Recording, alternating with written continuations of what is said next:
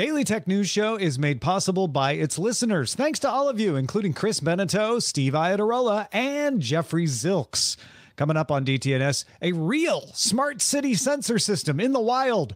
Our predictions on when we'll get driverless cars, or if, and we make sense of the whole FTX debacle. This is the Daily Tech News for Thursday, November 10th, 2022. In Los Angeles, I'm Tom Merritt. And from Studio Redwood, I'm Sarah Lane.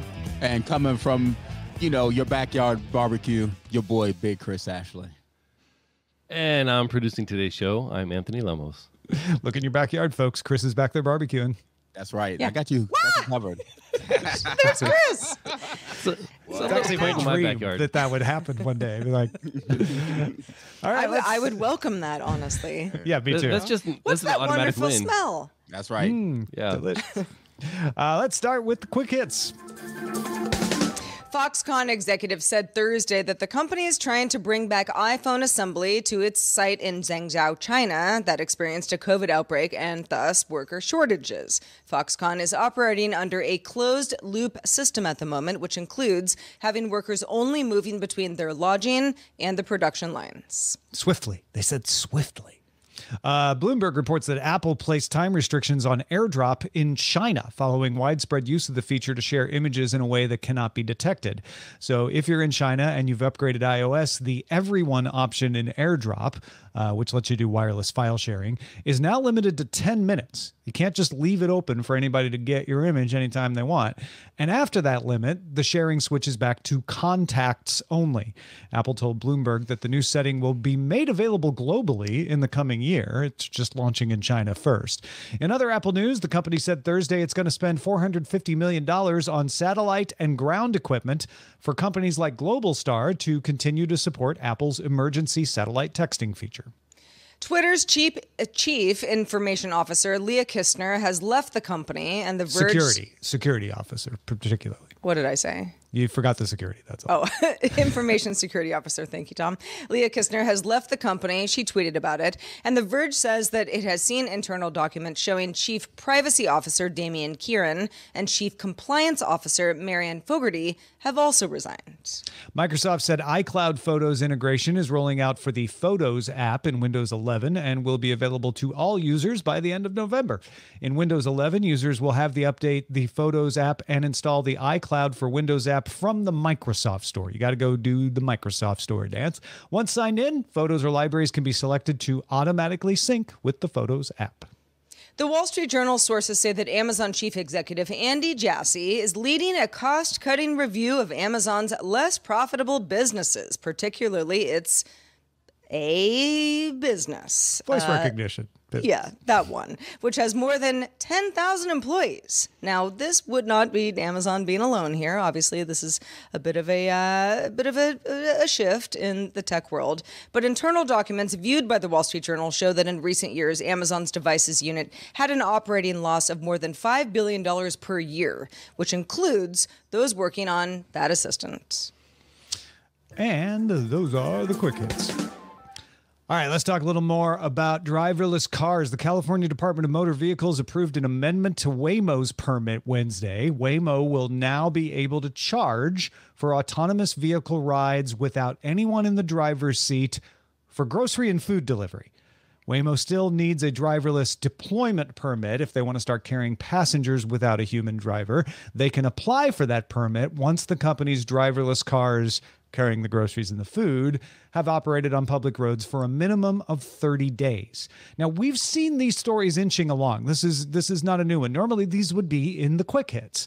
Slow progress, restricted areas, restricted permits, little bit at a time. Companies like Waymo or Nuro out in Houston, GM Cruise, Lyft in Vegas, offering actual driverless car service just little by little. So I thought it'd be fun for us to make our best bets. When, if ever, are we going to see this become a normal option for people? Maybe not widespread, but a thing where you're like, oh yeah, you can get a driverless car. You just go here. Chris, what's your best bet? So if you had asked me a year ago, I'd have been like, probably never.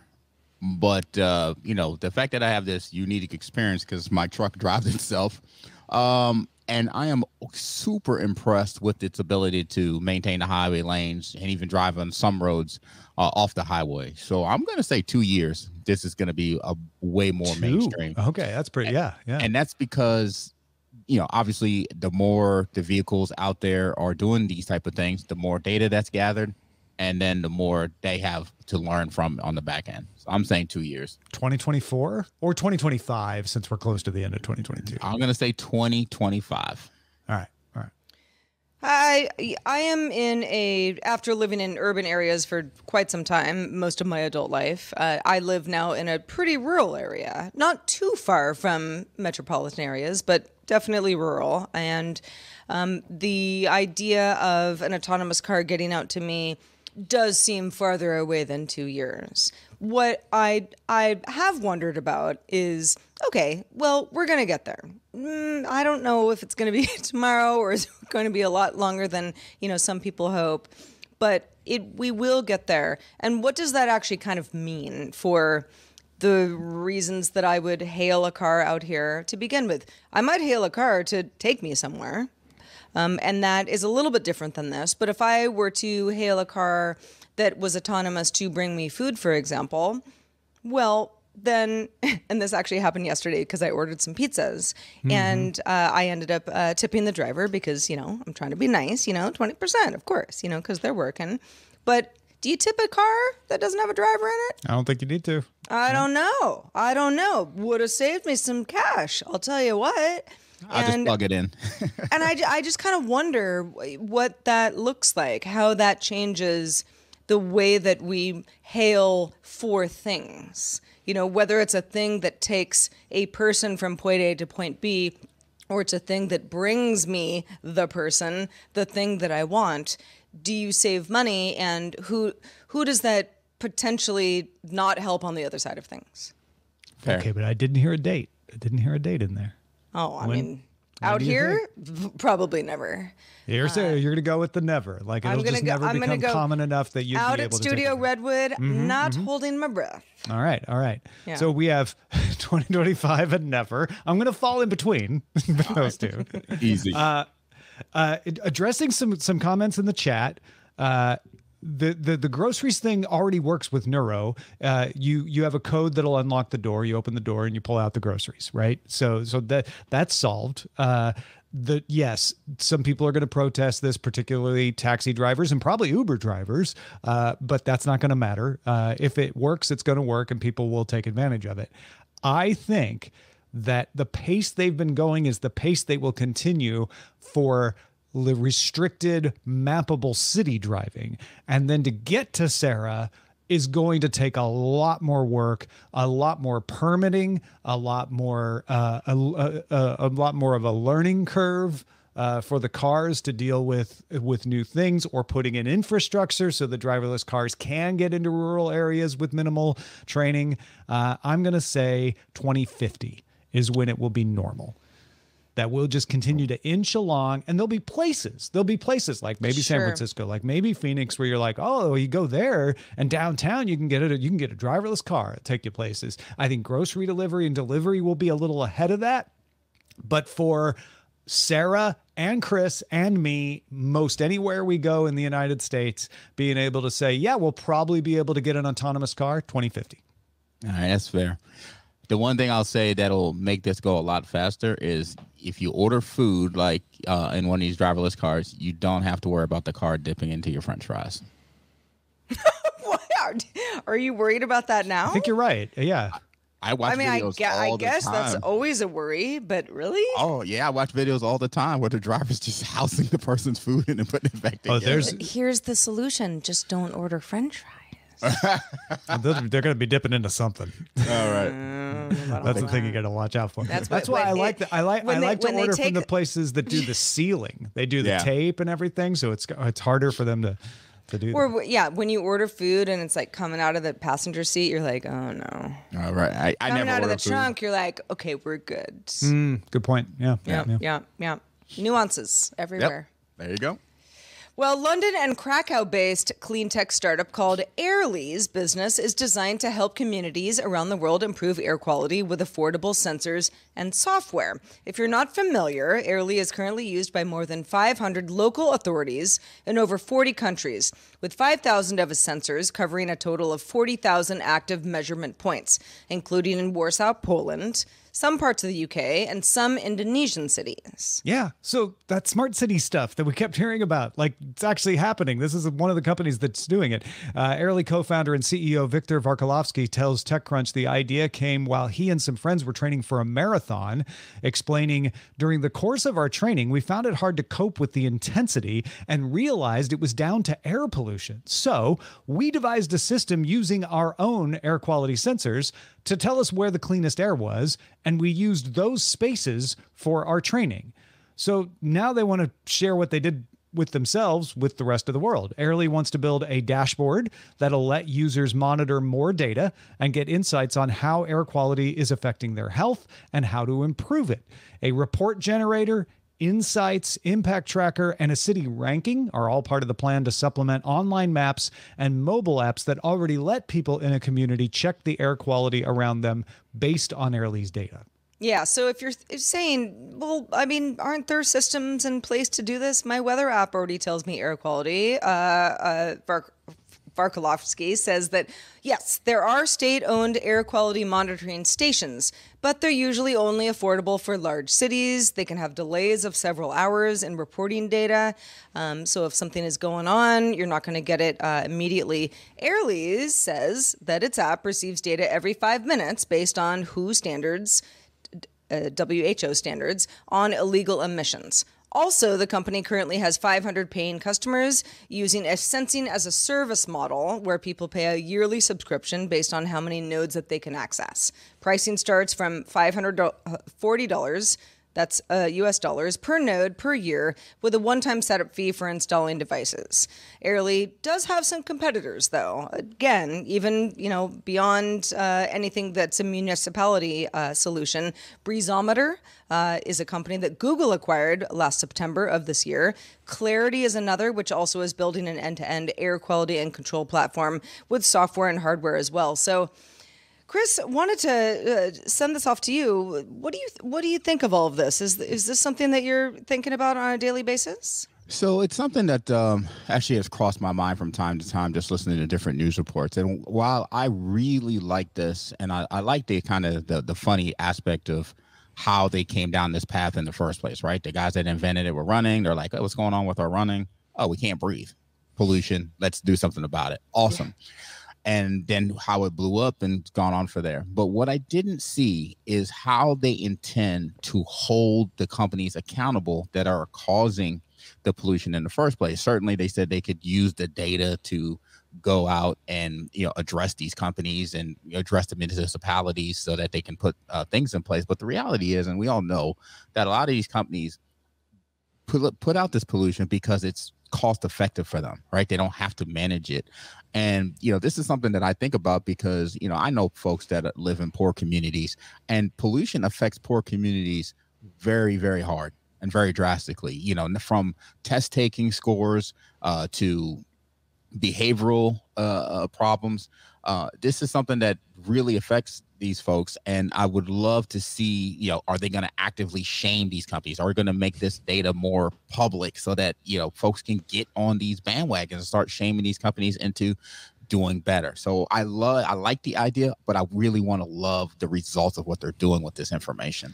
Well, and I think companies like Airly, Breezometer, Clarity, making this more affordable for municipalities so that they don't have to have laggy responses or inaccurate responses so that they can cheaply make it available to all their citizens of like, hey, you can get an air quality app. You don't have to wait for an email. Like that's what I do in LA. I get an email once a day saying, man, we think your air quality is going to be this. Instead, I rely on my Apple Watch to tell me air quality, which is doing something similar to Airly, like pulling it in by the minute, but Airly sounds more accurate. And I think Breezometer and Clarity probably are more accurate and up to date too. What they're doing is if we make the data cheap and accessible, then that sets up people to pay attention. It's one thing to go like, yeah, I guess the air's bad. It's another thing to have everybody talking about it and having a number that they can say like, oh, I see it's getting worse today. Who's going to do something about that? Right. That it doesn't solve the problem you're asking, but it makes it harder for people to evade the question. Exactly. Yeah. And that's the gap I'm looking to bridge, right? You can't even do anything without the data. So I love the fact that they're providing the data, they're making the data cheaper, but do something else to make people want your data more, right? So don't just provide and say, hey, municipality, you should buy this data to make your city. No, here's some strategies to help you shame these companies and make them get on board with what we're trying to do. So I'm always on the more positive side, put it in more people's hands so that more people are bringing up the question and putting pressure. Maybe it takes both. I don't know, but yeah, absolutely. Well, folks, it's time to get our holiday card list in order. Each year, we send every patron who wants one a holiday card with exclusive art from Len Peralta. He's made some beautiful art this year. If you'd like that card in your hands and you're a patron, check patreon.com/pledges to make sure we have your proper mailing address. Now, if you don't feel comfortable sharing that, that's fine. But if you do want the card, make sure we have your mailing address by November 15th and get the exclusive DTNS holiday card mailed right to you from us. Thanks. All right, I feel like this is one of the things DTNS does for people, which is you may not be out there clamoring for this information, but once we tell you, you're going to understand something better. You're going to find yourself being the smartest person in the room on a topic. And there's a whole lot of news about FTX, a whole lot of opinions about what it means, a whole lot of actual dropping of the value of cryptocurrency attributed to it. So for those not already in the know, or those of you who want to make sure you got the story straight, we're going to attempt to explain this whole FTX mess as simply as possible for y'all. Now, a note to you financial pros and those of you really into cryptocurrency in the audience, you're going to be tempted to actually us a few times here. And while I welcome your expertise, do keep in mind we're oversimplifying a few things on purpose to make sure that the widest number of people understand. So thank you for your understanding. Sarah is going to brush us up on a few basic things you need to know to understand this story at all. Yeah, and I had to brush up myself, to be honest. So number one, a cryptocurrency exchange is a place where people can buy and sell various kinds of cryptocurrencies. Okay, we all got that. Exchanges make it easy to send digital currencies to other people, but also to cash out in multiple currencies. Big examples of cryptocurrency exchanges: Coinbase, Binance, and of course, FTX. Now, FTX is a company headquartered in the Bahamas, founded in 2019 by Sam Bankman-Fried, running a cryptocurrency exchange internationally called FTX, and also one in the U.S. called FTX.US. You sometimes hear them interchanged, but they are different. The problems are focused on the international exchange. So when we say FTX from now on in this conversation, we mean the international one. Bankman-Fried, which sounds like a bank, but is actually a man, also founded a company called Alameda Research, which is not an exchange, it's a trading firm. It pursues risky investments for high returns. Not legally related to FTX, except that it shares that founder. Those are the basics. But Chris, you have an important clarification, I think. That's right. An exchange and a trading firm are different businesses. An exchange is supposed to hold a client's money and make it easy to exchange it. Exchanges make their money on transaction fees. Now, a trading firm borrows money and makes investments, hoping that its investments will pay off, so it can pay off its debts and make a profit. In traditional markets, an exchange has to keep client funds separate from other company assets. They can't invest client funds. If they do, they get fined. However, cryptocurrency exchanges are not subject to the same regulations. So now that we know that, let's talk about what exactly happened. Yeah, essentially, word got around that FTX had around $16 billion in consumer assets under its control, but had loaned out around $10 billion, so more than half of it, to its sister company, Alameda Research. And the other part of this rumor was that Alameda's investments weren't looking like they paid off. Whether this is true or not, almost doesn't matter. Wall Street Journal sources say it's true, but people were believing it. And so the toilet paper phenomena began. A lot of folks decided to get their money out just in case there was a run on FTX because of the rumor about Alameda and other leveraged assets. That caused a run on FTX. The worry that there would be a run on FTX caused a run on FTX. About $5 billion worth of withdrawal requests happened on Sunday. FTX could only fulfill around 80% of those, which caused FTX to have to pause withdrawal requests, which of course fueled the panic even more. As Fadi Masih, vice president at Moody's Investor Service, said, the lack of regulatory oversight and the sector's overall opacity, in other words, the opposite of transparency, facilitate risky financial strategies, exposing firms to an environment in which rumors of illiquidity can become self-fulfilling prophecies. Okay, so it sounds pretty bad for FTX at this point. I mean, is there any way they get out of this? It almost did. Bankman-Fried says the company needs about $8 billion to get liquid. So it started pitching companies on a takeover. Give us $8 billion to make it through, and you get a chunk of the company to profit from in the future. Maybe all of the company to profit from in the future. One of the biggest exchanges, and already an investor in FTX, Binance, temporarily agreed to do that. You heard us talk about that in the Quick Hits earlier this week. However, their acquisition was contingent on looking over FTX's finances, and it took them less than 48 hours of looking to determine that FTX's problems were, quote, beyond our control or ability to help. All right, so Binance got what some people would call cold feet. Me and my homies would say they punked out. But what about another bolder company? Binance isn't FTX's only investor. BlackRock, Canada's Ontario Teachers Pension Plan, SoftBank, and hedge fund billionaires Paul Tudor, Jones, and Easy Englander are all investors too. And FTX has reportedly been pitching non-investors like other exchanges, including Coinbase. Yeah, so far, no takers. In fact, quite the opposite. One of FTX's investors, Sequoia, officially marked its $214 million investment, a smaller investment, but still an investment, as worth zero. That is a step you take to help your tax burden if you're certain the investment is not going to bring a return. Because once you do that, it makes things complicated if it does. It's not the kind of step you want to take if you're trying to send a message of stability. It's certainly not the message a potential savior would want to hear.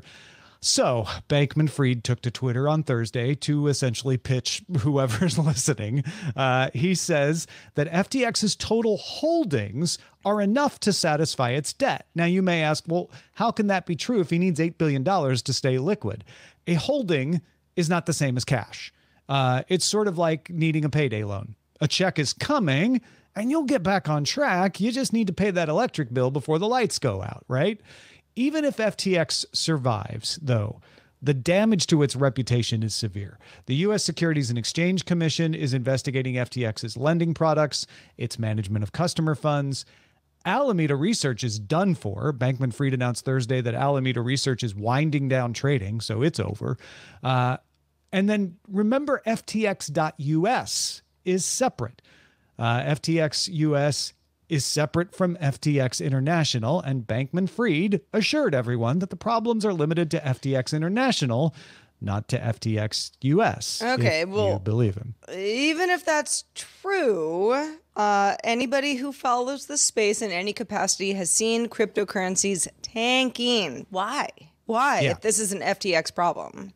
Right. It's because of the cascade effect. FTX owes a lot of money to other crypto firms. That in itself isn't a problem, right? People borrow and leverage and stuff all the time. If you're stable and if you're properly regulated and properly financed, it's not a big deal. However, if it defaults on all those debts because it has so many of them and it's leveraged in so many places, suddenly a lot of other firms are going to have problems in their liquidity because a big chunk of the money they expected to come back to them from FTX, even if over time, is no longer going to be coming. That triggers a cascade. A similar scenario played out earlier this year with Terra. We talked about that back in May and June. But FTX is bigger than Terra. The good news is Moody's doesn't think this is going to spill over into the traditional financial markets. So it'll be bad, but it will be limited to being bad in the crypto space. So the crazy thing about this is that this cryptocurrency was supposed to be the replacement because these same exact type of things are happening with regular money.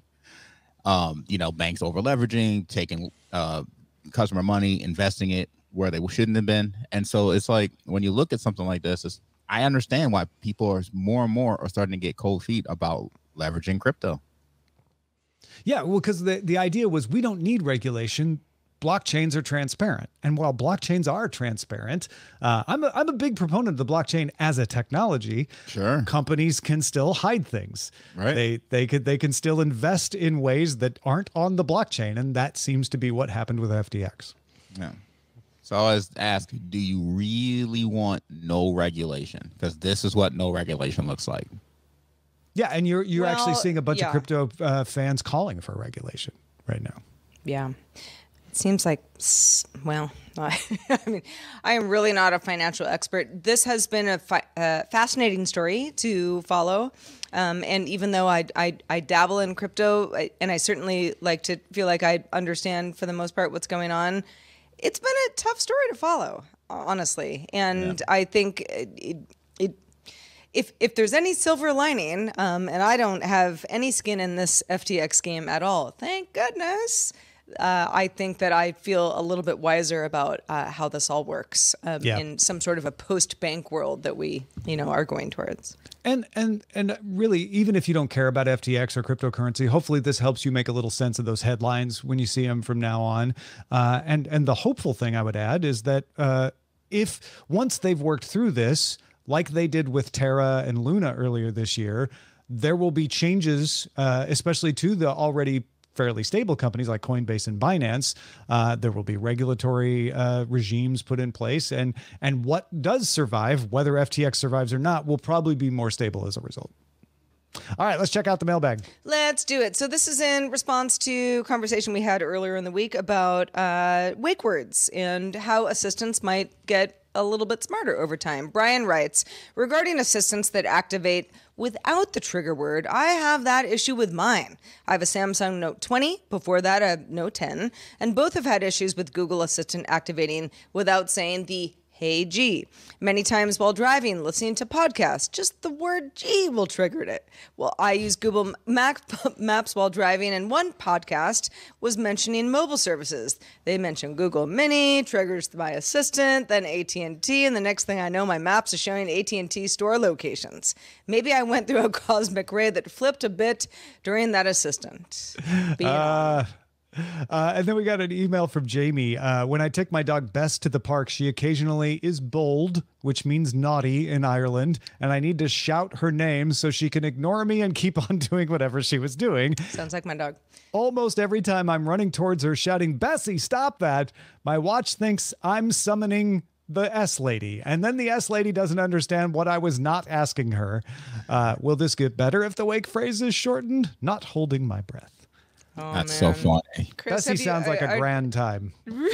Bessie sounds like my dog. Chris, do you have wake word situations where you're like, stop it, I wasn't talking to you? Yeah, especially it's always awesome when you're talking in a meeting to a customer, and then it's like, I didn't get that. And it's like, I wasn't talking to you. That's why you didn't get it. And then you start having these mean, snarky conversations back with a speaker in the back of your room. Yeah, no, happens to everybody, I think. Indeed. In fact, that happened to me just this morning when I was on the phone, and my watch was like, sounds like you're looking for, and I'm like, stop it, just stop. They need to, I'm not sure how much data all these companies are getting from people just screaming at their various devices, being like, be quiet. No, probably good. Probably good intel. The best part about setting a wake word is probably the fact that, I clearly speak differently on a podcast or at work than I do amongst my homies. And so, looking to be able to, hey, look, Slim, and then it's like, hey, what can I get for you? I would love to be able to do that. Programmable. That's going to be the big innovation when they can do on-device programmable wake word. It's a big advance in AI to be able to handle that kind of instant I want that training before and I want recognition. autonomous cars. Yeah. Just let me choose my wake word. It's going to be great. Chris Ashley, we hope that you speak the way that you want to speak on this show, because we're always happy to have you here. Let folks know where they can keep up with your work when you're not on DTNS. Oh, God. Thank you so much for having me once again. Always, you can find me on SMR Podcast with my two homies, Rob Dunwood and Rod Simmons. And then, of course, we try to do our best to get you some backyard barbecue tips and tricks with Barbecue and Tech. So you can check us out on barbecueandtech.com. Awesome. Also, we have a brand new boss to thank, and that boss's name is Robert. Robert, we see you. We hear you. We're glad you just started backing us on Patreon. Thank you, Robert. Robert. The patron of the day. Indeed. Speaking of patrons, stick around for our extended show, Good Day Internet. What will we talk about? Only the universe knows, but you can catch this show live Monday through Friday at 4 p.m. Eastern, 2100 UTC. Find out more at dailytechnewsshow.com/live. We'd love to have you join us live if you can, but we're always on demand. By the way, we're off tomorrow for Veterans Day in the U.S., but we'll be back Monday talking game picks for the holidays with Trisha Hershberger. Have a great weekend. This week's episodes of Daily Tech News Show were created by the following people: host, producer, and writer Tom Merritt, host, producer, and writer Sarah Lane, executive producer and booker Roger Chang, producer, writer, and host Rich Straffolino, video producer and Twitch producer Joe Kuntz, technical producer Anthony Lemos, Spanish language host, writer, and producer Dan Campos, news host, writer, and producer Jen Cutter, science correspondent Dr. Nikki Ackermans, social media producer and moderator Zoe Detterding, our mods, Beatmaster, W. Scottus One, BioCow, Captain Kipper, Steve Guadarrama, Paul Reese, Matthew J. Stevens, a.k.a. Gadget Virtuoso, and J.D. Galloway. Mod and video hosting by Dan Christensen. Video feed by Sean Way. Music and art provided by Martin Bell, Dan Luders, Mustafa A., Acast, and Len Peralta. Acast ad support from Tatiana Matias. Patreon support from Dylan Harari. Contributors for this week's shows include Ayaz Akhtar, Lamar Wilson, Scott Johnson, and Chris Ashley. Our guest this week was Will Smith. And thanks to all our patrons who make the show possible. This show is part of the Frog Pants Network. Get more at frogpants.com. Diamond Club hopes you have enjoyed this program.